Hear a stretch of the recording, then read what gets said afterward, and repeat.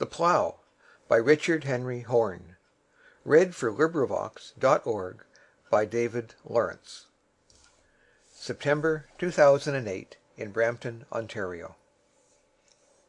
The Plough, a Landscape in Berkshire.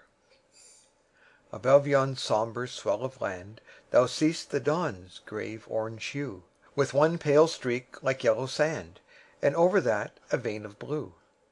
The air is cold above the woods, All silent is the earth and sky, Except with his own lonely moods The blackbird holds a colloquy. Over the broad hill creeps a beam, Like hope that gilds a good man's brow, And now ascends the nostril stream Of stalwart horses come to plough.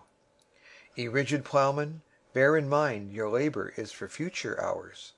Advance, spare not, nor look behind, Plough deep and straight with all your powers.